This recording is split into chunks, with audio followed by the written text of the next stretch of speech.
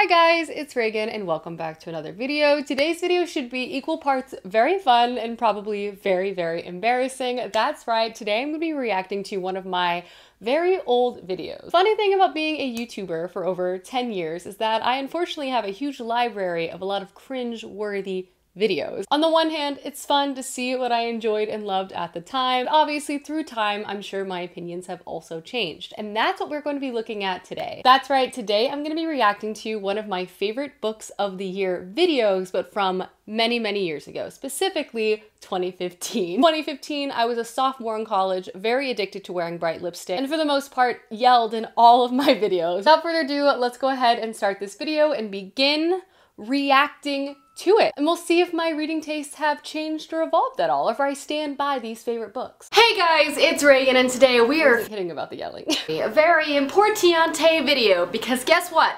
It's the end of the year, so it can only mean one thing. I'm about to talk about my favorite books that I read in 2015. Just to give you a bit of statistics, I read a total of 71 books this year. I read 71 books in the midst of my sophomore year of college while working? Who was I? Did I sleep? Unclear. So let's just go ahead and get started. The first novel on my list I'm going to talk about is Tatiana and Alexander. This is book 2 to the Bronze Horseman historical fiction trilogy. Okay, so the first one I completely forgot about. So yes, back in the day I did read the Bronze Horseman trilogy. This is a historical romance series set during World War II. Reading this as a very young adult, I was definitely very much swept away by it. Now, upon reflection and just growing with age, this book does have a lot of problematic romantic tropes, from an overbearing main male love interest, abuse, both emotional and psychological. I loved it at the time, but I think with time and space, I've kind of grown apart from the series, and this isn't really a series I show off or recommend much on my channel anymore. But it was one of my first intros to like romance, particularly historical romance, and I love historical romance so much, but I wouldn't say that this is a current favorite at all. So starting off the video strong. All right, let's move on to the next book. This time YA, and that is Between Shades of Grey by Ruta Sepetys. This is another novel set during World War II. It follows the Lithuanian refugee exodus that Stalin did. It was just a really powerful and well-written young adult novel following a very tragic piece of history, and I thought it was just very well executed. It stuck with me, and it's definitely a book I will want to reread and revisit in the future. I stand by this recommendation. It's honestly been too long since I've read a Ruta Sepetys book. I feel like I would enjoy all of her books, probably about or relatively about the same to this day. This particular book, I believe, was my first of her works that I picked up, and it was incredibly emotional. I remember sobbing. It was also, in large part, my first introduction to this topic, learning about this very truly terrible time in history. Ruta Sepetys' writing is beautiful, it's lyrical, but it'll also kind of like catch your heart too, because again, the topics that she tends to explore within her historical fiction novels are not easy ones to read, but also incredibly important and impactful. And this is one I would still definitely stand by. Not only at the time I read it, this was an excellent book, but I would recommend this book to this day, especially in the young adult category in general. This is a very good young adult novel. Next up, we have a science fiction novel. Was I kidding about the yelling thing? And that is The Martian by Andy Weir. This is a novel that I absolutely devoured. It was so fantastically funny, and it came out as a movie this year. But specifically, this novel follows our main character who is on a mission to Mars.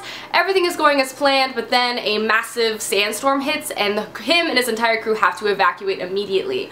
During this evacuation, some complications happen, making the whole crew believe our main character is actually dead. Surprise! He is very much alive, and now he has to figure out how to survive on Mars. Mars is really far away. The thing insightful about this novel that I just really appreciated was its balance of science and humor. Okay, The Martian. I stand by this book too. The funny thing about this book, I got this book in 2015, I read this book in 2015, and this was actually a gift from Clay when we first started dating, which is so funny to think about now, given how many years have since passed and we're now married. The Martian was probably one of my first forays into adult sci-fi writing, and I read it in large part because Clay got it for me, and I'm not sure I would have read it so soon if it wasn't a gift, and I really liked it, and it really introduced me to this genre and really empowered me to check out other adult sci-fi works. I still stand by The Martian. I think this is the strongest of the Andy Weir books I have read, and I really liked the movie too. It really does combine elements of like hard science and humor very, very effectively. It's also a very dark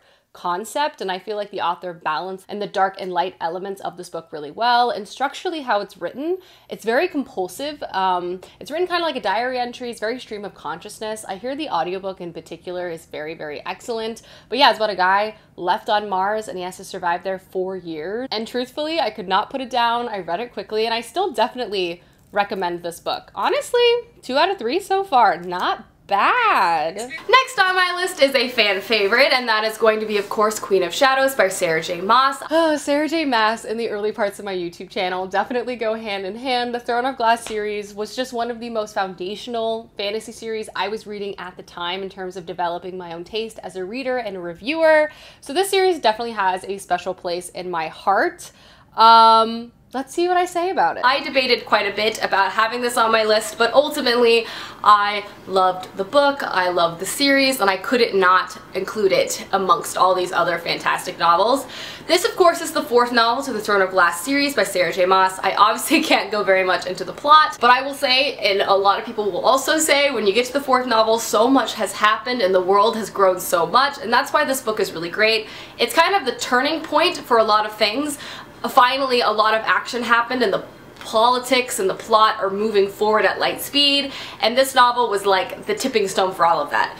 It's huge, but it read so quickly because there's just like one page after another, you're just like, what is happening? The Throne of Glass series, I would say I'm rather torn about in terms of if I still stand by it to this day. I think as an introductory fantasy series, particularly in the YA genre, it probably holds up pretty well. Don't get me wrong, there's definitely some problematic elements to this series, and elements of it are definitely monikers of the time in terms of when it was released, and probably there are better YA fantasy series out there now. I have actually had a bit of a craving to go back and reread this series to see where I stand with it now, because obviously when I read it, it was like my favorite thing in the entire world. It was so compulsive and fast-paced, and the growth of this series was one I hadn't really experienced. It started off kind of as a typical YA setup, but the plot really balloons and the world's really cracked open, lots of new characters, conflict, multi-POV, all of these concepts were just sort of introduced to me for the first time. Not to mention it did have a lot of really fun romances as well. Again, I loved it, and I've read the entire series as they were released at the time, and I think it only wrapped up like 4 or 5 years ago, but I'm really curious to revisit it because I've never actually reread Throne of Glass since I read it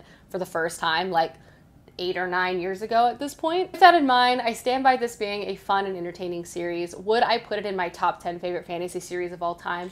No. But I kind of want to reread it. Would that be fun to watch? Let me know. All right, moving on to book 5. The next novel I'm going to talk about is The Shadow of the Wind by Carlos Ruiz Zafón. This is another historical fiction fantasy-esque novel set in Barcelona post-World War II.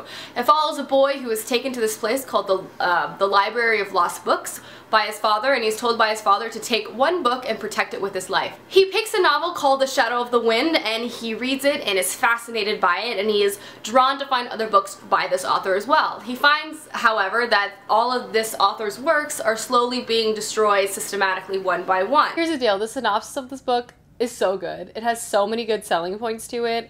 My friend Max actually gifted me this book this year. I completely forgot this is the year I read this book. I love this book. This book is amazing, but I'm curious what my thoughts were, and then I'll talk about it a bit more. First off, the writing is absolutely beautiful, but the thing that really drove me through this book so quickly was the mystery itself. It is definitely a book for book lovers, but it's also eerie.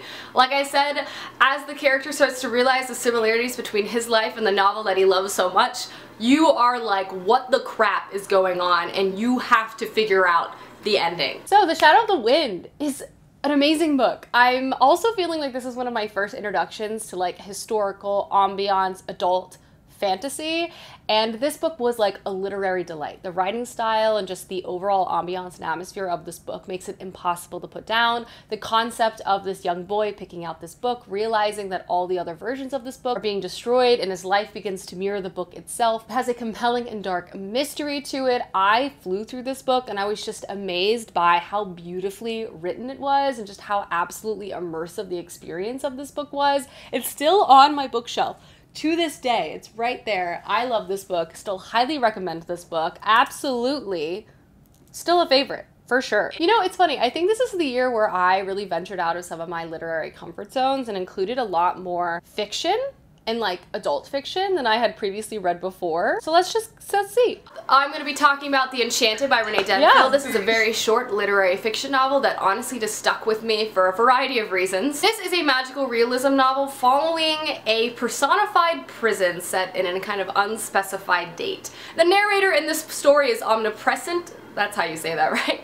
And he accounts for all the lives of this prison, including the prison of itself, from a disavowed priest to a woman working to help get men off death row by investigating in their past lives. The story is absolutely fascinating and riveting, very, very dark, and honestly gave me some very new perspective on prisons themselves. So yeah, this book is amazing. I love Renee Denfeld. I love her writing, and again, another kind of introduction to literary fiction. This book is so good. Again, it follows a personified prison, and predominantly you're following our main character who is on death row. It's emotional, it's very, very harrowing. It really looks into a lot of the systemic issues surrounding prison and incarceration in general, and it has a really empathetic view on our main character who we know is on death row. Again, a large part of reading this book is through the perspective of the prison itself. It's a very haunting tale. It's very short. I read it incredibly quickly, and yeah, I should read more books by Renee Denfeld. On my list is another literary fiction, but a little less depressing, and that is Station 11 by Emily St. John Mandel. Did I just have like the best reading year of my life? I read so many books that have stayed with me to this day in 2015. I did not even realize. This was a great reading year. Okay. Go off. Amongst the people who have read it, because it's just so much fun and it's just so interesting. This novel has a lot of different viewpoints and a lot of different time periods, but everything ultimately is very connected, which makes it so interesting. It follows the world on the eve of the world ending, essentially, because a contagion is killing everyone. But think about reading this book pre-2020, you know? It also follows a group of individuals who have survived the contagion, and they are now a traveling troupe of theater goers. They, you know, like perform Macbeth and Shakespearean plays for entertainment of this new world. So yeah, Station 11. I've read this book now multiple times since I read it for the first time in 2015. I've read all of Emily St. John Mandel's work. I really still wholeheartedly enjoy her writing style. She's one of my favorite authors of right now. And then if you haven't read Station 11, you should 1000% do so. There's also a TV adaptation of this book now that's incredibly excellent too. Encountering Emily St. John Mandel's writing was really foundational for me at the time. This sort of tapestry of experience that she's able to create was one that was mesmerizing and just pulled me in. The switch back and forth between the two timelines, pre and post Contagion, and also just the picture she created of humanity that was ultimately like really positive, like the light within the darkness that humanity was able to create despite going through so much trauma. It was a really inspiring and motivational read. Again, rereading this post-2020 was a very interesting experience as well. Clay also has read and loved this book. Yeah, Station 11, absolute favorite. Next up is a novel I read at the beginning of last year. I think it was the first book I completed in the year 2015, and it has stuck with me all year because I absolutely freaking love it. And it is The First 15 Lives of Harry August by Claire North. Now, this is a science fiction novel that doesn't really deal with space travel, but instead deals with the concept of time. Why was my taste so good in 2015? I love this book too. This had to have been like the greatest reading year of my life. 71 books. All of these books, for the most part, I still would recommend and do recommend and would still read. What is going on? It follows our main character, Harry August, who has a very peculiar ability, and that is to essentially, he lives his life, he dies, he wakes up and lives his life all over again, but with all the past memories he had in his previous lives. But on his eve, I believe of his 11th life or something along those lines, someone comes to him and he's dying. and someone tells him the world is ending and you need to figure out why. So this book is so good. It's a sci-fi thriller, I would describe it. Claire North is really good about this, and I've read a lot of Claire North since reading the first 15 Lives of Harry August. She basically creates a protagonist with a very unusual, that is usually also very, very isolating for them from the rest of the world. And for Harry August, he lives his life over and over again, but still retaining all of the memories from his previous lives. So the guy has a lot of world experience, let's just say. Outside of this just being an unusual existence, this quickly turns into a thriller because the world is ending, as we just learned, and he has to figure out what's going on. He has rivals. It's just conceptually such a great idea, and the execution and the thriller elements of this will just hook you immediately. I actually remember the reading experience of this. I was at my parents' house. I stayed up till like 3 a.m. finishing this book. Again, another book I still own on my bookshelf, which I think is impressive given how many times I've moved. This book alone has been in like 6 different apartments slash this residence in general. So yeah, I love it. I love it still. I should reread it. But yeah, also stand by this. I'm telling you, 2015, she had taste. My favorite fantasy series that I'm caught up on this year. Favorite fantasy series of 2015. What could it be? What could it be? I actually have no idea. And that is the Queen of the Tearling trilogy by Erica Johansson. Amazing! Read the first 2 books of this trilogy this year and fell in love. The Queen of the Tearling is a fantastic young adult hybrid fantasy series that I just loved. It follows our main character Kelsey as she comes to age at the age of 17 and she's forced to kind of regain her kingdom. This novel is very political heavy and it has amazing strong female characters who are independent and just absolutely amazing, and has a very interesting timeline. Basically, it is kind of a regressed future society, meaning it is in the future and it's fantasy, they have magic and all these things, and yet they make references to our current time. So yeah, this series is so good. I think I described in the video that it could be considered YA. I disagree with that personally. I think this is very much adult fantasy, but I think in this time period, like, new adult was a very new genre, and adult fantasy novels with young female protagonists in particular often were labeled as YA. It was kind of a messy time period, and that could be an entirely different video for another day. But The Queen of the Tearling, so good.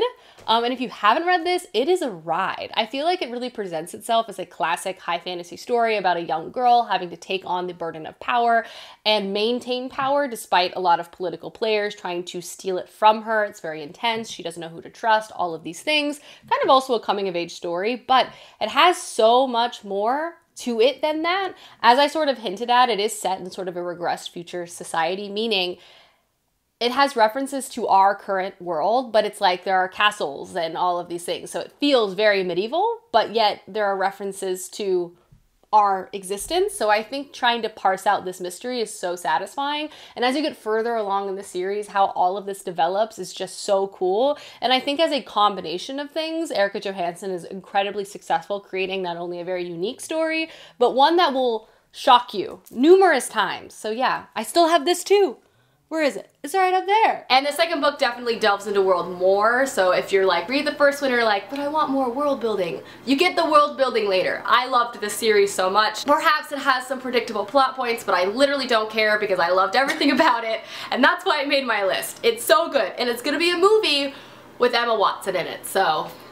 Was it a movie with Emma Watson? Did that ever come out? Was that was canceled, wasn't it? Favorite book of the year I read last month, and really shouldn't be a surprise if you think about it. My favorite book of the year? And that is The Name of the Wind by Patrick Rothfuss. I finally read it, and yes, I loved it. Seeing how it's my favorite book of the year. If I could only go back in time and tell her to not pick up this series, because girl, you're still waiting for that next installment. We are still waiting. Follows a man in the start of the novel. He's basically in a tavern and he's chronicling his life for a chronicler, he's called. And the first novel follows this man's life from his early years till about his teens when he's at university studying. It is just amazing.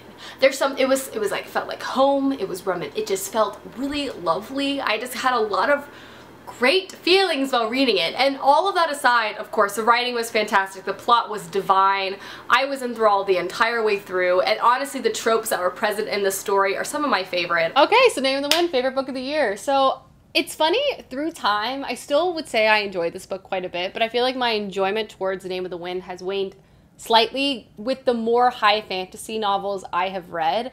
I still really enjoyed the setup and concept of this, the sort of present day reflecting back on the past, how did we get to this moment, which is used by our main character Kavoth as he's sort of narrating his past. Structurally, I really enjoy that, and the fact that it also has a magic school university setting is a lot of fun. There are some like stereotypical tropes definitely at play here, and Kavoth is definitely boy genius, perfect main character, and the female character writing in this series is probably not the greatest, if I'm being honest. But I also just feel like given the delay within this series, it's hard for me to like look at it with the same amount of heart eyes, because it's just one of those things where I just don't know if it's ever going to actually culminate in an ending. Like, I don't know where we're gonna go. I don't know when this is gonna come out. Obviously, I did enjoy it. It used to be in my top 10 favorite fantasy series. It's moved down a bit. I still definitely recommend it, but I would say read at your own risk, because I don't know if it's ever gonna end. The writing style is great.